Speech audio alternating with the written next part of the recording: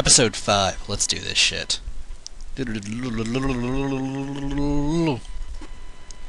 Licensed by Nintendo. That's always a good sign, I suppose. Viacom International. Zoop! Fucking Zoop. Zoop was fantastic. Now, I mean, you think that you'll see, say, the Madden games, like in my first episode here, released on a lot of platforms. I mean, there's the PS3 release, there's the Xbox 360, PC, Wii. I mean, you get a lot of releases for Madden. Nothing has shit on Zoop except possibly Tetris. When Zoop came out, it was literally released on every single fucking thing in existence. Everything. It was released on your mother. Which is funny, because it's really not that good of a game. I mean, it's okay. It reminds me a little of Clax, if anything, just from multiple different degrees. And I've never actually played it on the monochrome Game Boy, which makes it a little bit more interesting, but they've got the pattern, so the simple gameplay is pretty much the same. The basic idea of Zoop is you gather up the color that you mash whenever you hit the button, and you can take them out one by one like this. But by getting a certain color and then just getting a whole row of them, you get more points. Like all good puzzle games, puzzle herein meaning something that is involving multicolored and multi-patterned blocks and not something that actually hurts your brain in any particular way. I mean, points are really what you're after. There's nothing in the game except points, the high score. I don't remember what mode I picked in the beginning. There's like a non-stop mode like most puzzle games have. There's a mode that actually goes from level to level as it gets harder and harder each time. It's fairly typical, so I'm not sure exactly where the marketing blitz for this came from, but I remember it being goddamn everywhere when it was released. I don't think I ever actually purchased the game, but I know I at least rented the Super Nintendo version or something at the time, so I'm a little familiar with it, but it's been fucking ages since I've played it. Let's see, I need that and that. I need to clear up some space here. Maybe it gets more hectic later on, I don't really remember. I'm not doing fantastic as it is, so I can't exactly brag or anything, but I don't remember Zoop being super hard in any of its incarnations. I was a stupid kid though, so who really honestly knows? This game could be fucking balls hard, and I'm clearly not doing my very best here, so who knows. Ooh, power-up. I like power-ups. Not sure exactly what that one does. It seems to be a cluster bomb. Always good to have.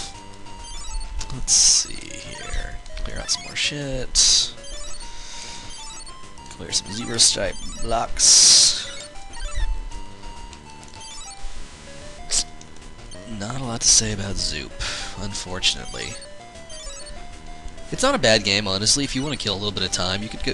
It's something that you would play on, say, Congregate, and have a perfectly good time with for a while. It's nothing that you'd write a love letter to. It's nothing that you'd bitch and moan about particularly. It's just a solid little game, but nothing you're gonna play for more than a day or two.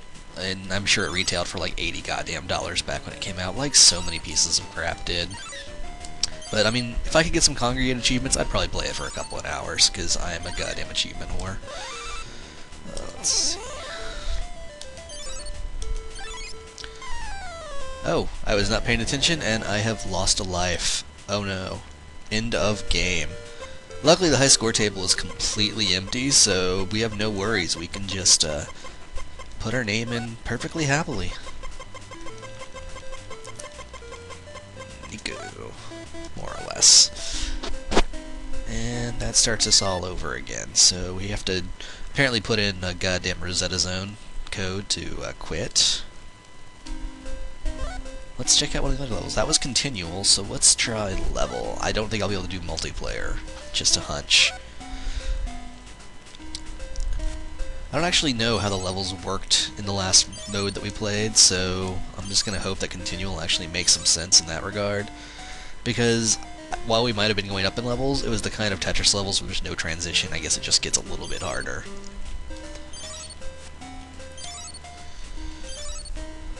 Fucking Zoop.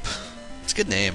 I mean, it kind of is one of those bleh, I cannot pronounce shit. Onomatopoeias. No, that's not it. I'm gonna edit this out. No, fuck, I'm not. Onomatopoeia. Anyway, I don't know where that brain fart came from. I apologize, folks.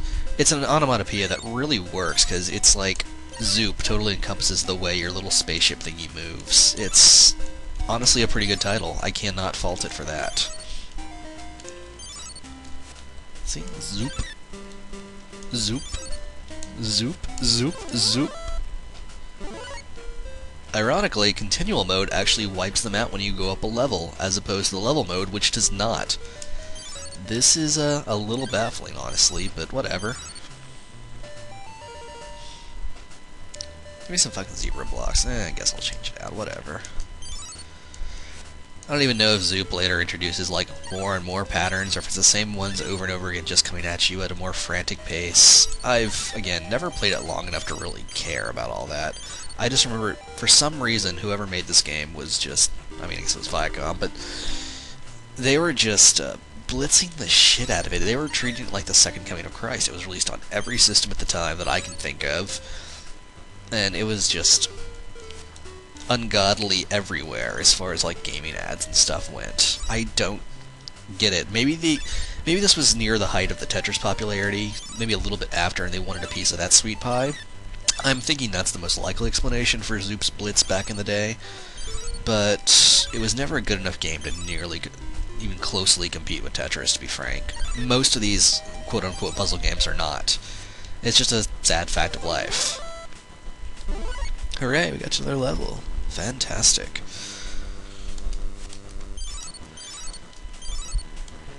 Come to think of it, though, I mean, again, I played it probably on the Super Nintendo or the Genesis. I don't remember which. It was on everything.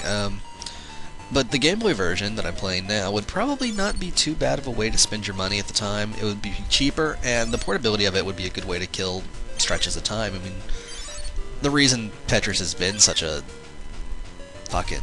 what's the word? The reason Tetris is awesome, you see, is because it was portable in the way that most people first experienced it, and portable gaming is just the way to kill fucking time. You can do the same thing over and over again with minute changes, and you don't really care. People would decry console games for being repetitive in that case, but stuff like Tetris and Zoop are perfect for long fucking car rides when you're 8 years old. There's just no game that's quite as good. I mean, you can beat a linear platformer and be done with it and not want to go back and play it again, but a puzzle game like this, you can just play it over and over and over again, and always try to do a little bit better. It's honestly a good way to entertain yourself. And that's why the Game Boy was fucking inundated with the things. So why we got terrible clones like Columns on the Game Gear. And ended up with shit like Puzzle Pirates, one of the worst quote-unquote MMOs ever fucking made. Alright, if you clear an entire stack, you get a bonus. I forgot about that. 10 to 1, those bonuses are actually called Zoops. That's just kind of how people rolled back then. Oh, let's see here. Bam. We are clearly kicking some ass now that we've actually gotten our bearings back in this game. And yeah, they are coming faster and more furious. I guess I'm gonna have to keep up the pace. Oh boy. Are your panties wet yet? Are you super fucking thrilled by all this? It's Zoop, motherfuckers. And we can also just mash the button randomly and hope we do awesome. That's the surest way to lose. You can't just randomly scribble and mash and shit and hope you win. What do you think this is, Medios? This is Zoop, goddammit. Alrighty, let's see. It's a very nice clean white block. I like that white block. Nothing intended by that, I mean. I just think it's a clean design. And I think if I ducked behind it for a few seconds, I'd turn invincible. Oh fuck, I lose. That's what I get for not paying attention, I guess. This has been episode 5 of Let's Play Game Boy with Zoop.